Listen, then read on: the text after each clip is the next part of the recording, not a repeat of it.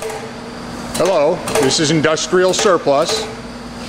Today we're doing a video demonstration of a snow incline drilling machine.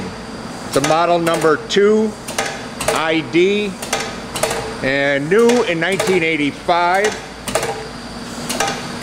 Spindle speeds on this machine with the existing pulleys are 625, 800, 1035, and 1250 RPMs.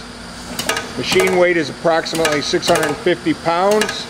It's it's equipped with a built-in coolant system, which is in this door and drawer. I don't know if we'll be able to see it even if we open it. Oh yeah, very nice. And it does work, we've tested it. It requires air pressure. Has a fixture feeder. You're able to mount a vibratory bowl or some kind of feeder bowl if you wish to this system here, which feeds the work down the chute one at a time. Drills, bores, or reams, whatever it is you're doing, and ejects the part. Next one comes down. So it's a nice continuous operation. You have your control valves up here. And the control valves are, we got forward spindle pressure,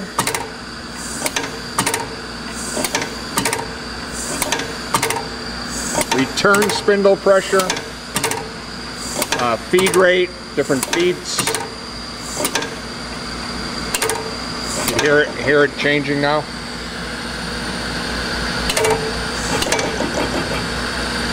Probably a little too low. Working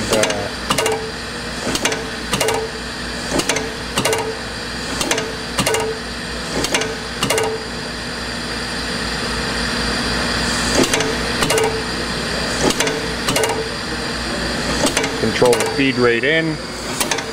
Over here is the fixture pressure, which is this arm here. Under here is the 2 pulleys. We're going faster, slower. And the electrical cabinet is in that panel there. Here's the nomenclature tag. It's a little, I don't know, not dirty, but just marred up a little bit, I guess. But that's the machine, and it's in good working condition. If you have any questions, feel free to contact us. Thank you.